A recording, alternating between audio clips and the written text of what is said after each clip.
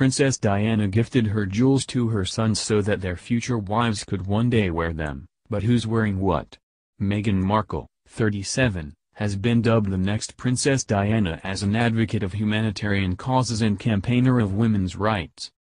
Shortly after it was announced that Meghan and Prince Harry are expecting their first child together, Meghan was spotted wearing yellow gold butterfly earrings that once belonged to Diana. The earrings, unseen for 32 years, were paired with the former prince's gold bracelet and worn to Admiralty House in Sydney during their tour in Australia. Diana first wore the earrings during her own royal tour to Canada with Prince Charles in May 1986 when Harry was just 18 months old. Before her death in 1997, Diana wrote a letter of wishes alongside her will to divvy up her estate to her loved ones. She requested that 1/4 of the value of her £21 million estate was to be given to her 17 godchildren, with the remaining 3/4 to be handed to her sons William and Harry, the Daily Mail reported. Within this, was her striking jewelry collection. Diana wrote, "I would like you to allocate all my jewelry to the share to be held by my sons, so that their wives may, in due course, have it or use it." Prince William initially looked after the collection, and in recent years the brothers have divided up what remains of it. As Diana's first daughter-in-law, Kate Middleton, 36, was first to be seen sporting her jewels with the sapphire and diamond engagement ring given to her by William, 36, when he proposed in Kenya in 2010. The ring is an oval Ceylon sapphire surrounded by 14 diamonds and set in 18-karat white gold. Diana chose the £300,000 ring from a tray of a dozen presented by the royal jeweller Gerard after dinner with the Queen at Windsor Castle. At the time of his engagement, William said he had picked his mother's ring as a way of making sure my mother didn't miss out on today and the excitement. The brothers have also adapted some of her jewelry in a move to modernize it for their wives. Harry too wanted to ensure that Diana was somehow represented in his wife's engagement ring, and he included 2 diamonds from her oval Sri Lankan sapphire necklace. The diamonds sit either side of a large diamond that he sourced from Botswana to make sure she's with us on this crazy journey together. Meghan added, "It's so important to me to know that she's a part of this with us." A square-cut aquamarine cocktail ring that was given to Diana by her friend, Lucia Fleca de Lima, to celebrate the day her divorce became final in 1996, now has a new meaning as Harry gifted the item to Meghan for their wedding day on 19th of May. Meghan wore the stunning ring with her silk Stella McCartney evening wedding dress at Frogmore House, adding a splash of color to her outfit. Another piece adapted by the young royals was a pair of earrings from Diana's most famous collections.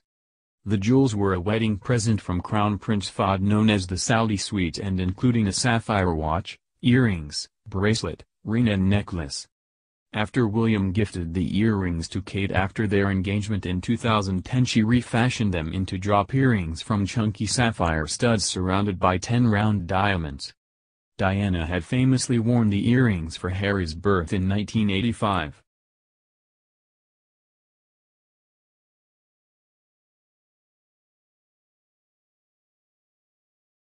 The pathologist who examined the Princess Diana has said she would have survived the car crash that killed her if she had been wearing a seatbelt. Dr. Richard Shepherd maintains she would have walked away on the fateful night and been alive to see her sons Harry and William get married. Princess Diana died on August 31, 1997, after suffering fatal injuries in a car crash in the Pont de l'Almero tunnel in Paris. Her companion Dottie Fate and driver and security guard Henry Paul were also killed in the crash, while her bodyguard Trevor Rees-Jones survived with horrific injuries. The car was traveling at up to 70 mph, twice the speed limit, and Paul was 3 times over the drink-drive limit. Dr. Shepherd was a Home Office pathologist when he was called on to carry out the autopsy on Diana, one of the 23,000 or so he has performed in his career. "I wish I could say she would have died whatever happened, but the fact is, if she had worn her seatbelt she would have been here for Prince William and Harry's weddings," he told the Daily Mail. "Had she been strapped in she would have walked away with a black eye or maybe a broken arm, but nothing more. Instead, She was hurtling forward with the weight of 1.5 elephants, and the human body is not designed to suffer those forces. Dr. Shepherd was the pathologist who carried out post-mortem examinations when 35 were killed in the Clapham rail disaster in 1988. He also examined the drowned bodies after the Marcianus tragedy, in which a Thames pleasure boat sank with the loss of 51 lives in 1989. His experience also includes working on the terror attacks on 9/11, in Bali in 2002 and the London 7/7 bombings in 2005. He also carried out the post-mortems on young mother Rachel Nicholl, murdered on Wimbledon Common in 1992, and Stephen Lawrence, the black teenager stabbed to death in a racial attack a year later. Dr. Shepherd said he was inundated with questions about Diana but has refused to reveal intimate details. People asked, was she beautiful? Was she peaceful? Was she pregnant? He said, I always made sure I never said anything in all the cases of public interest I was involved with that hadn't already appeared in the press.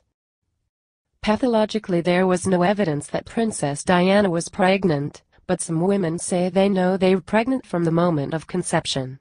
Was she one of those? At the inquest into Diana's death, accident investigator Anthony Reed said he could almost guarantee the couple would have survived had they been strapped in a car traveling within the speed limit.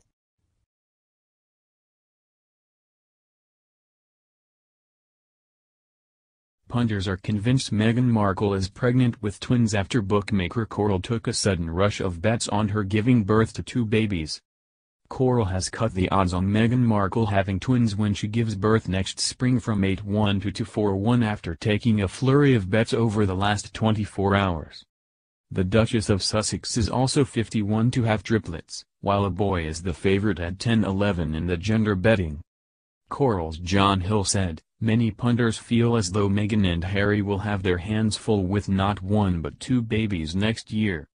We have seen a rush of bets since their announcement for the couple to have twins. Coral is also taking bets on the name of Meghan and Prince Harry's first child, with James a huge early favorite at 7-1. Other notable names receiving bets are Victoria at 8-1, Thomas at 12-1, Diana and Elizabeth both at 16-1, and Philip at 21. Outside bets include Donald and Kanye, after Donald Trump and Kanye West, at 151, while Theresa, after Prime Minister Theresa May, is a huge long shot at 201. Mr. Hill added, over 60% of all the bets we have taken so far have been for James, who is the early favorite. But if it is a girl, Victoria, Olivia and Diana are the names which are being heavily backed. On Monday, bookmakers predicted punters could pile in more than £6 million in wagers as speculation over the name of Meghan and Harry's baby reaches fever pitch.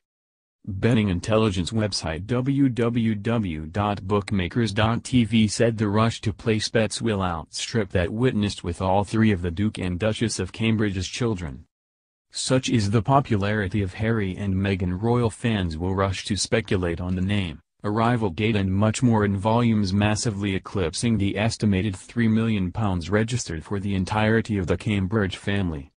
Spokesman Alex Costin said, Meghan and Harry's popularity is off the charts and their good news will send the public into a royal betting frenzy of epic proportions. Fans are so keen to speculate on every aspect of the baby and millions will be riding on the name, arrival date and sex among many other predictions.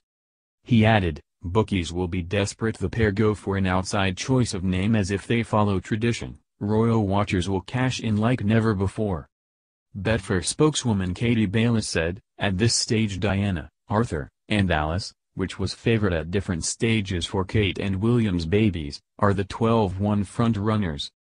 However, with months until the baby is born, those odds will shorten, change and other names will come to the forefront, so watch this space. Jessica Bridge of Ladbrokes added, with Meghan's USA roots it would be remiss of bookmakers to rule out an American moniker featuring somewhere. Meghan is currently on her first global royal tour with Harry, and has been showing off her pregnancy glow during their first visits in Australia. Their 16-day trip will see them watch the Invictus Games, and then fly to Fiji, Tonga, and New Zealand, before returning to Australia for their final stop.